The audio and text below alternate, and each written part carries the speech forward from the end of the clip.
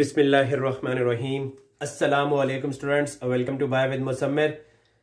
Students, हम discuss कर रहे थे एडियंटम स्पोरोफाइट। मैंने आपको ये बताया था कि एडियंटम की स्पोरोफाइट में ये स्ट्रक्चर इसको कहते हैं राइजोम, और इसके ऊपर जो है इसकी एरियल ब्रांचेस हैं, और इन एरियल ब्रांचेस के ऊपर इसके लीव्स हैं जिनको हम कहते हैं पिन्नी। अच्छा, ये जो पिन्नी लीव्स हैं, इन पिन्नी लीव्स में अगर एक लीफलेट को आप यहां पे ले लें तो एक लीफलेट जो है उसकी अंडर साइड पे जो इसके स्ट्रक्चर होते हैं जिनके लिए आप सिंगुलर सोरस वर्ड जो है वो यूज करते हैं, और हर एक सोरस के अंदर मौजूद होते हैं स्पोरेंजिया। अच्छा, ये जो स्पोरेंजिया है इनको हम यहाँ पे डिटेल के साथ डिस्कस करेंगे। अच्छा स्टूडेंट, अगर आप एक स्पोरेंजियम को देखें तो जो मेच्योर स्पोरेंजियम है, मेच्योर स्पोरेंजियम एक फ्लैटेंड स्ट्रक्चर है, और उसकी शेप जो है या तो सफेरिकल होगी या फिर एलिप्सॉइडल होगी। तो इसके स्ट्रक्चर को अगर हम स्टडी करते हैं तो इसके स्ट्रक्चर में एक तो आपको नजर आएगी स्टाक, और स्टाक के साथ साथ इसमें मौजूद होता है कैप्सूल। अच्छा स्टूडेंट, ये जो स्टाक है, जैसा कि ये नीचे आपको ये ब्लू कलर से ये स्टाक नजर आ रही है, तो ये जो स्टाक है ये इसको सोरस के अंदर अटैच होने में हेल्प कर रही होती है, और इसके ऊपर ये जो स्ट्रक्चर है सारा का सारा, इसको हम क्या कहते हैं जी, दिस इज कॉल्ड कैप्सूल। अच्छा स्टूडेंट, ये कैप्सूल जो है this one is basically swollen portion, यानी ये अगर आप देखें तो ये आपको नजर आ रहा है कि स्वोलन पोर्शन है, और इसमें सिंगल लेयर्ड वॉल कवरिंग है, यानी इसके बाहर जो कवरिंग है वो बेसिकली सिंगल लेयर की वॉल की एक कवरिंग है, और ये जो सिंगल लेयर वॉल की कवरिंग है इसको हम कह देते हैं जी फिलहाल कैप्सूल वॉल। तो हम इस कैप्सूल वॉल को जरा डिटेल के साथ डिस्कस करते हैं। तो स्टूडेंट, कैप्सूल वॉल जो है उसमें एक स्ट्रक्चर होता है जिसको हम कहते हैं जी स्ट्रोमियम, और दूसरा स्ट्रक्चर होता है इसको कहते हैं एनुलस। तो ये जो कलर ब्लू कलर से आपको स्ट्रक्चर नजर आ रहा है इसको हम कहते हैं जी स्ट्रोमियम, और इसके ऊपर ये जो रेड कलर से स्ट्रक्चर नजर आ रहा है जी इसको हम कहते हैं एनुलस। अच्छा स्टूडेंट, जो स्ट्रोमियम है, स्ट्रोमियम के जो सेल्स होते हैं इनकी वॉल्स थिन होती हैं, यानी ऐसे सेल स्ट्रोमियम के अंदर हैं जो थिन वॉल्ड है, और एनुलस में इस किस्म के सेल्स होते हैं जिनमें थिकनेस होती है, यानी थिक रेडियल और इनर टेंजियल सेल वॉल्स इसके अंदर मौजूद होती हैं। अब ये दो वर्ड यहाँ पे यूज हुए हैं, एक को हम कहते हैं जी टेंजियल थिकनेस और दूसरी को हम कहते हैं रेडियल थिकनेस। अब जरा अंडरस्टैंड कीजिएगा कि रेडियल थिकनेस और टेंजियल थिकनेस क्या होती है। देखिए स्टूडेंट, जो सेल्स होते हैं, फॉर एग्जाम्पल ये काफी सारे सेल हैं, सेल में आप इस तरह यानी सेल के रेडियस के अलोंग इस तरफ को अगर हम ले लें इस डायरेक्शन में इसकी थिकनेस, तो इसको कहते हैं जी रेडियल थिकनेस, और अगर आप थिकनेस जो है वो इस डायरेक्शन में ले लेते हैं तो इसको हम क्या कहते हैं जी टेंजियल थिकनेस। तो इसमें टेंजियल और रेडियल थिकनेस दोनों जो है वो क्या होती हैं जी, प्रेजेंट होती हैं। तो ये समझ लें कि जी ये थिक वॉल्ड सेल है और ये थिन वॉल्ड सेल्स है। अच्छा, जो कैप्सूल है, इस कैप्सूल के अंदर कुछ सेल्स मौजूद होते हैं जिनको हम कहते हैं जी स्पोर्स मदर सेल्स, और वो जो स्पोर्स मदर सेल्स हैं उनमें जब प्रोसेस होता है मायोसिस का, तो मायोसिस के प्रोसेस की वजह से वहां बन जाते हैं हैप्लॉइड स्पोर्स, जैसा कि आपको ब्लैक कलर में कुछ स्पोर्स जो है वो अंदर नजर आ रहे हैं। तो ये हैप्लॉइड स्पोर इस केस में बन जाते हैं। अच्छा स्टूडेंट, ये जो हैप्लॉइड स्पोर है इनसे इनकी आगे जो जनरेशन है जिसको हम गेमेटोफाइट जनरेशन कहते हैं, वो गेमेटोफाइट जनरेशन जो है वो बनती है। अब होता यह है कि जब ये कैप्सूल जो है मैच्योर हो जाता है और ड्राई हो जाता है, तो जैसे ये कैप्सूल मैच्योर होता है और ड्राई हो जाता है तो ये जो एनुलस के सेल्स होते हैं ये श्रिंक करते हैं। तो एनुलस के सेल के श्रिंक करने की वजह से, क्योंकि ये जो सेल है ये थिन वॉल्ड सेल है, तो वो जैसे ये श्रिंक करेंगे तो इनके ऊपर प्रेशर डेवलप होगा, और जैसे ही जो है ना इसके ऊपर प्रेशर डेवलप होगा तो ये स्ट्रोमियम के जो सेल्स हैं ये बर्स्ट कर जाएंगे, यानी स्ट्रोमियम की प्लेस से ये कैप्सूल जो है वो बर्स्ट कर जाएगा, और जब स्ट्रोमियम की प्लेस से ये कैप्सूल बर्स्ट कर जाएगा तो इसके बीच में से ये स्पोर जो है वो बाहर निकल आएंगे, यानी स्पोर्स शेड हो जाएंगे। अच्छा स्टूडेंट, ये स्पोर अगर आप एक स्पोर को देखें तो स्पोर बेसिकली जो है इसमें आपको टू वॉल्स जो है वो नजर आती हैं, टू लेयर्स जो है वो स्पोर्स के अंदर मौजूद होंगी।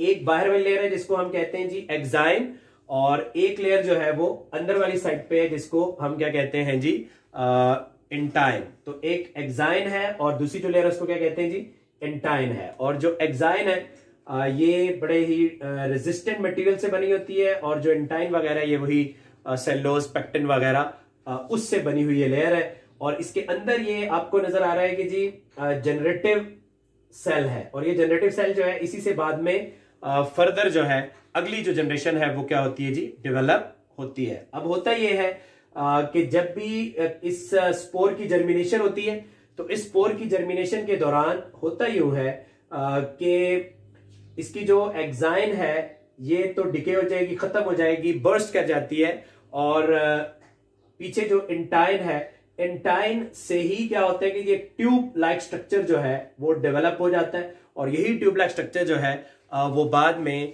गैमेटोफाइट जनरेशन के अंदर कन्वर्ट हो जाएगा। स्टूडेंट अभी हम गैमेटोफाइट जनरेशन को भी आगे डिस्कस करते हैं थोड़े से टाइम के बाद। जी स्टूडेंट्स, वेलकम बैक। अच्छा स्टूडेंट्स, अभी हम डिस्कस करते हैं गैमेटोफाइट ऑफ एडियंटम।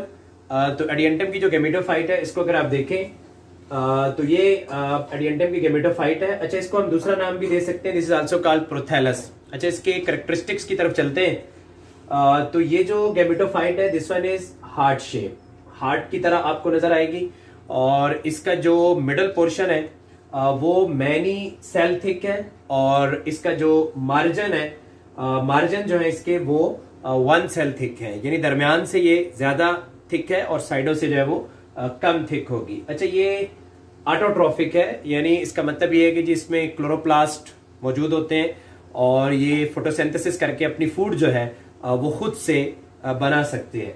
और फ्लैट होगी, सरफेस इसकी जो है बिल्कुल आपको फ्लैट मिलेगी, और साइज में ये बहुत छोटी है। अच्छा, कितना साइज है इसका, अगर हम इसकी जो सबसे जहां से इसका डायमीटर सबसे ज्यादा है वहां से अगर हम इसको देखें तो ये 8 मिलीमीटर जो है वो इसका डायमीटर है। अच्छा स्टूडेंट, ये मोनोइशियस होती है, और मोनोइशियस का मतलब ये होता है कि both male and female sex organs are present. इसी के ऊपर मेल सेक्स ऑर्गन और फीमेल सेक्स ऑर्गन दोनों जो है वो मौजूद है। अच्छा, इसकी पोजीशन सॉइल के ऊपर किस तरह से होती है, सॉइल के ऊपर अगर आप इसको देखें तो इसकी पोजीशन इस तरह से है कि ये हॉरिजॉन्टली प्लेस्ड है सॉइल के ऊपर, यानी हॉरिजॉन्टली प्रेजेंट है।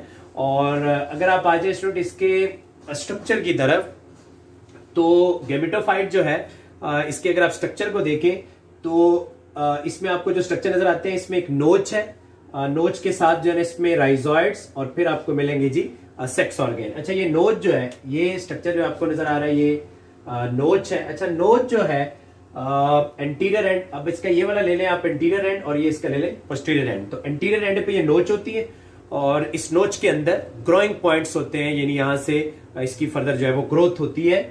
और राइजॉइड अगर आप देखें तो इसकी लोअर सरफेस पे, क्योंकि ये हॉरिजॉन्टली प्रेजेंट होती है, तो नीचे वैसे भी पोस्टीरियर सरफेस पे और नीचे वाली साइड पे ये राइजॉइड जो है वो मौजूद होती है। उनका काम ये होता है कि जी ये फिक्स कर देती है इस गैमेटोफाइट को सॉइल के अंदर, और इसके साथ साथ ये न्यूट्रिएंट एब्जॉर्ब करने का काम भी करती हैं। अच्छा स्टूडेंट, जो सेक्स ऑर्गन है, सेक्स ऑर्गन इसमें दो तरह के हैं।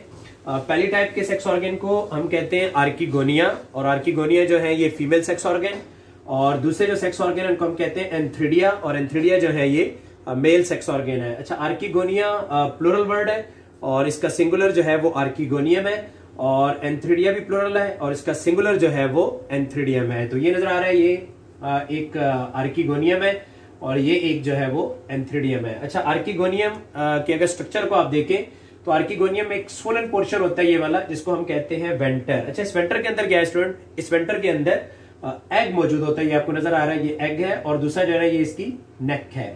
और एंथ्रिडियम जो है, इस एंथ्रिडियम के अंदर प्रोड्यूस होते हैं, ये अगर आप देखें तो इनको कहते हैं जी स्पर्मेटोजॉइड्स या स्पर्म्स भी कह सकते हैं। और ये स्पर्मेटोजॉइड्स या स्पर्म जो है ये स्पाइरली कॉइल्ड होते हैं और मल्टी सिलिएटेड स्पर्मेटोजॉइड्स होते हैं, और ये यहां से स्विम करके और मूव करके जो कहां चले जाते हैं जी, वो चले जाते हैं इस वेंटर के अंदर, वहां पे जाके एग को फर्टिलाइज कर देते हैं।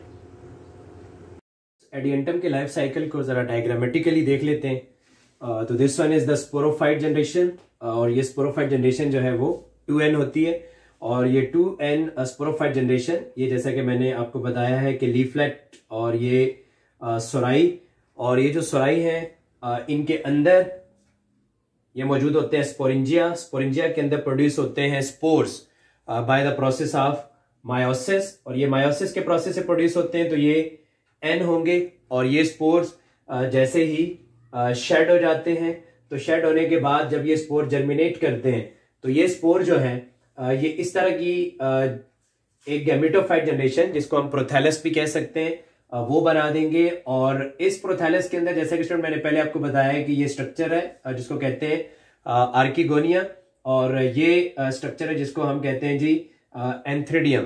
तो ये आर्किगोनियम है और ये एंथ्रिडियम है। आर्किगोनिया इसका जो है वो, जैसा पहले मैंने आपको बताया कि प्लूरल है वर्ड, और एक होगा तो उसको आर्किगोनियम कहेंगे। इसके अंदर ये नजर आ रहा है एग प्रोड्यूस होगा, और इसके अंदर प्रोड्यूस होते हैं स्पर्म। तो ये स्पर्म जो है जब इस एग को फर्टिलाइज कर देते हैं तो इससे बन जाएगा जाइगोट, और ये जो जाइगोट है बाद में माइटोसिस का प्रोसेस होगा और ये डेवलप होगा, और डेवलप होने के बाद ये एक यंग स्पोरोफाइट के अंदर कन्वर्ट हो जाता है। अच्छा, ये यंग स्पोरोफाइट जो है ये कुछ टाइम के लिए तो गैमेटोफाइट के ऊपर अटैच होगी, उसके बाद ये गैमेटोफाइट जो है ये डिके हो जाती है, खत्म हो जाती है, और ये स्पोरोफाइट जनरेशन जो है वो इंडिपेंडेंटली ग्रो कर जाती है। तो स्टूडेंट, आज हमने एडियंटम को पढ़ा है, उसके लाइफ साइकिल को पढ़ा है। तो हमारा आज का लेक्चर यहीं तक था। इंशाल्लाह नेक्स्ट लेक्चर में आपसे मुलाकात होगी। मेरे यूट्यूब चैनल को सब्सक्राइब कीजिएगा और बेल आइकन को प्रेस कीजिएगा, ताकि आपको मेरी वीडियोस जो है वो टाइम पे मिलती रहे। Till that time, Allah Hafiz.